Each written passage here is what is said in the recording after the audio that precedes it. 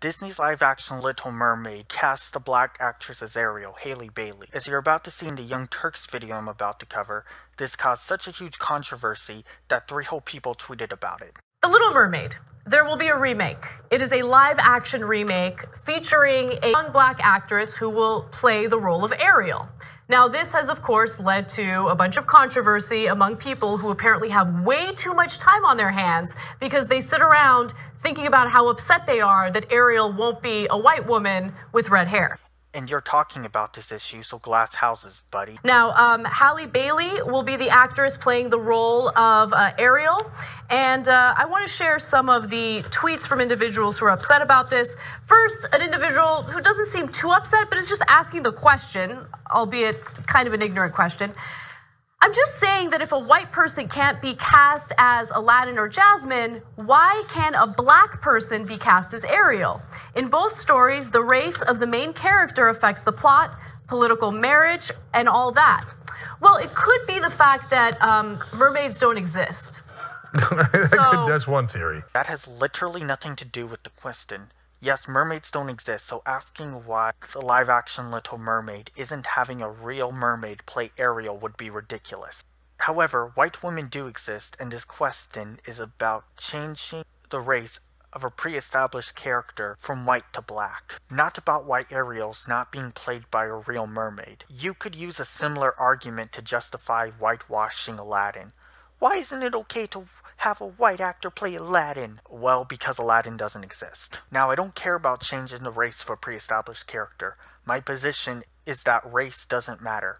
However, the rules need to be applied consistently, and if it's not okay to whitewash Aladdin, it's not okay to blackwash Ariel. That being said, I do have some criticisms of the tweet. In both stories, the race of the main character affects the plot, political marriage, and all that. This is inaccurate. In both movies, the character's race have zero effect on the plot. While both marriages are political because they both marry royalty, that has nothing to do with race. In fact, I don't think their races are mentioned even once in either of their movies. Okay, so there's that. Let me give you some more. If I'm a Disney shareholder, then I'm pissed. There's no way a global brand such as Little Mermaid will see a maximum return on investment for a live-action movie by not casting a redhead white girl for political posturing. Hailey is tremendously talented, but this is stupid. Okay, if you were only interested in maximum return on investment, first of all, casting redheads would not be the best way to go. Not a high percentage of them in the population. But most importantly, you would cast an Asian. Because if you cared about worldwide sales, there's more Asians. But since they live in their own bubble, they're like, well, everybody's white, right? I mean, if you want to make money, you'd appeal to me, or the white people, right? No, and you know what else you'd cast a lot of? Muslims. Because there's 1.6 billion Muslims in the world. So you might want to rethink that reasoning that you had for defending your position. The problem with what you just said, Chank, is that it assumes the reason not casting a redhead white girl won't get maximum return on investment is because audiences want to watch characters that look like them and apparently subscribe to the same religious faith. The actual reason is because people tend to get really triggered when the race of a pre-established character is changed. Look, I don't know the age of the individuals tweeting, but I would assume that they're not little children, right? Neither are you, yet you're still talking about this subject. So for a second, just take a step back and think about what it feels like to be a young girl of color, for instance, a person of color who is never represented in any favorable way in any of these fairy tales or any of these movies or cartoons. Yeah, women of color are never represented in media.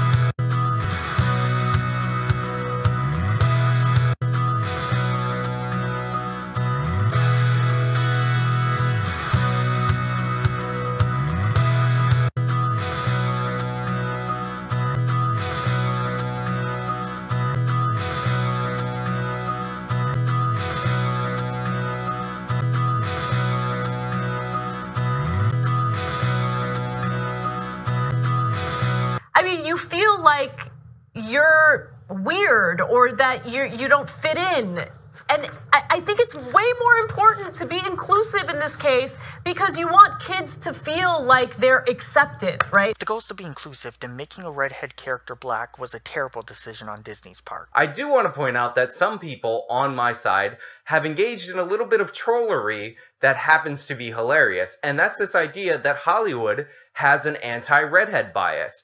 Because strangely enough, a lot of these traditionally white roles that have been recast into black roles were originally the roles filled by redheaded characters. And considering redheads are in fact a smaller minority than African Americans, and historically a traditionally persecuted minority by governments like the Nazi Party of Germany, I think it's really funny that people are using the left's own arguments about representation and marginalization against them when it comes to redheads.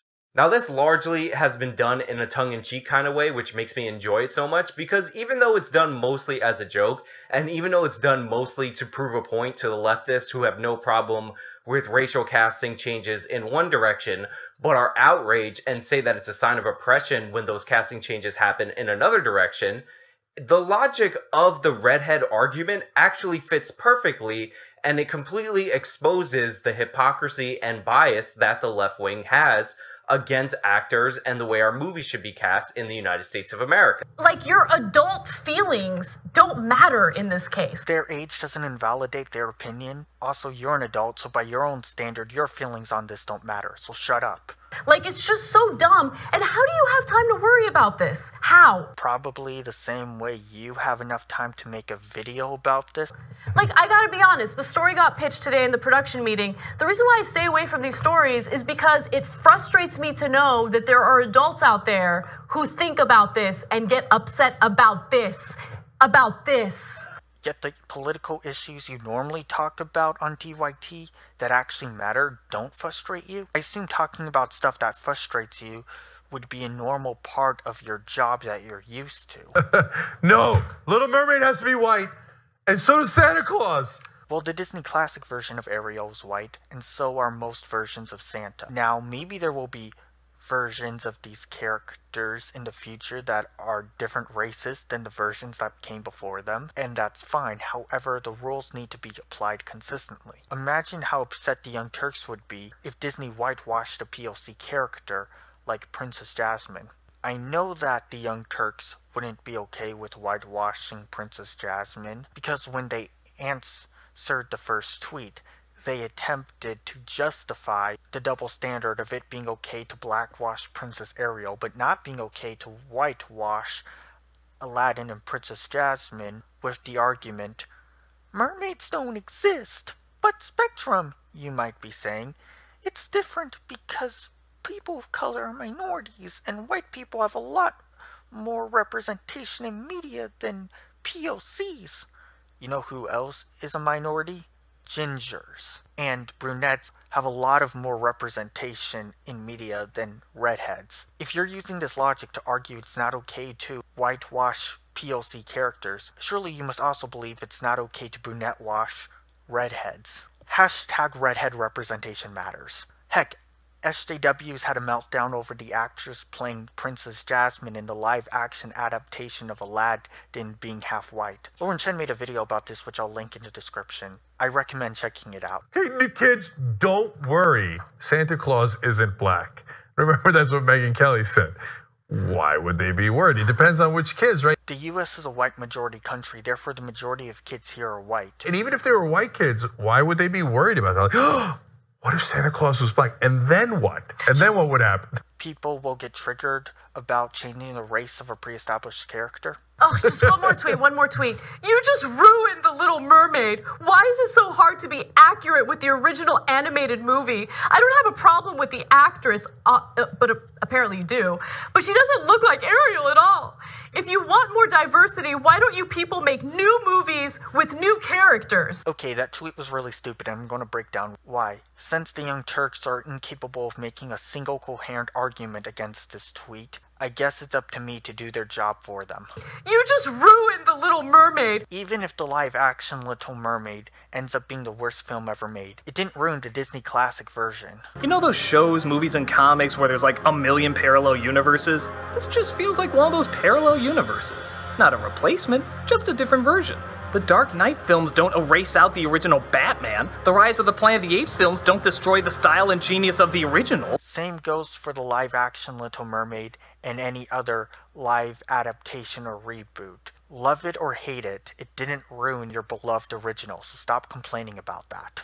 Why is it so hard to be accurate with the original animated movie? As for staying accurate to the original animated movie, the Disney classic Little Mermaid isn't an original any more than the live-action adaptation is. The original Little Mermaid comes from Hans Christian Andersen. Believe me when I say the Disney classic version of The Little Mermaid does not stay accurate to the original at all. So if we're going to start crucifying new adaptations for not staying accurate to the original story, let's start with the Disney classic Little Mermaid. I don't have a problem with the actress, but she doesn't look like Ariel at all. People seem to be upset because when they look at her, they don't initially see what they think of when they think of the Little Mermaid with the red hair and the blue eyes. But what's funny is the Little Mermaid was never even intended to have red hair. The only reason they changed her hair to red was because she was originally supposed to be blonde, but they thought that with the green fin and the purple shells that the red just looked better on screen. Okay, the big thing that I feel like nobody's talking about is that she actually does look like Ariel. And you'll be like, well, wait. So part of my job, if you didn't know, I'm a co-owner of a princess party company. So part of my job is to cast people who fit these roles. So part of that is you have to be able to envision what that person is going to look like in the wig, in the contacts, in the makeup, what they're gonna look like as the character before you bring them in. Yes, we wind up having them try things on with the wigs and such, but we have a pretty good idea in our heads what they're gonna look like. And this girl, Hallie, looks so much like Ariel. And people are just blinded by the fact that the coloring is different. But if this girl had flaming red hair and blue eyes, she doesn't even need the blue eyes, but she still looks so much like Ariel. Her smile, her eyes, her face, she has the most princessy face I've seen on almost anybody. So the fact that people are like, she doesn't look like the original, she actually does. I think it's really just the red hair. And you know what? They might have her dye her hair red. They might have her wear a red wig. We don't know. But like, if you actually like envision in your head, try with me. Picture Halle Bailey, red hair. Maybe add a mermaid tail. If you really want to stretch it, you can picture the blue eyes too. And she looks just like the cartoon. It's a little weird. If you want more diversity, why don't you people make new movies with new characters? 1. Disney's already doing that. It's not either or. Just because Disney's making a POC version of a white character doesn't mean Disney's not making new movies with new characters. Kinda like how Netflix making a white version of a POC character doesn't stop Netflix from making new white characters. The live-action Little Mermaid is a new movie. It's based on something else, not necessarily an original, but the same goes for the Disney classic Little Mermaid, which was based on a Hans Christian Andersen story. If you care about movies making new characters and not simply making new versions of already existing characters, you should know Ariel from the Disney classic Little Mermaid isn't a new character. The original Ariel comes from Hans Christian Andersen. 2. If the goal is diversity, then making new movies with new characters isn't inherently better than making another version of an already existing character. For example, Let It Shine is a new movie with new characters. All of its characters are the same race. Big Hero 6 and its sequel show, Big Hero 6 the series, I'm mentioning it has a sequel show because I'm using images of the characters from the show where they're 2D, in the movie they're 3D. The characters originally came from Marvel Comics, and Big Hero 6 is pretty diverse. Hashtag not my Ariel. Maybe you should wait until after you've seen the movie before rejecting or accepting this new Ariel so you can judge her by the content of her character rather than the color of her skin? Okay. Now, to be fair, I was also upset at the live animated Aladdin, because in the original movie, in this movie, now all of a sudden they made the genie black. In the original movie, he was blue. Okay, so why couldn't you get a blue actor to play, to keep it real and consistent with the original movie? Okay, this is unrelated to your point, Shank, but it really bothers me when people refer to the Disney classic versions of these stories as the originals. The original Aladdin comes from the 101 Nights, and the original Little Mermaid comes from Hans Christian Andersen. I like the Disney classic version of these stories, but they're not the originals. So everyone, please stop calling them that. Moving on, that comparison is not the same thing. There aren't blue people in real life, so obviously Disney can't cast a real blue actor to play the genie in the live-action Aladdin. White people, on the other hand, do exist, so Disney can cast a real white person to play Ariel. That being said, if we're going down this path that race matters, the genie in the Disney classic version of Aladdin was played by Robin Williams, who's white. So if you care about the live-action Aladdin staying true to the Disney classic version, then you should be complaining about the fact that the genie wasn't played by a white actor. Regarding the actual content of the film, the genie was blue. He just made himself look black to blend in with the humans. The original Aladdin from the 101 Nights is Chinese. So are you also mad at the Disney classic Aladdin for not staying true to the original? Hashtag not my genie. You heard it here, folks. The Young Turks reject the genie because he's black.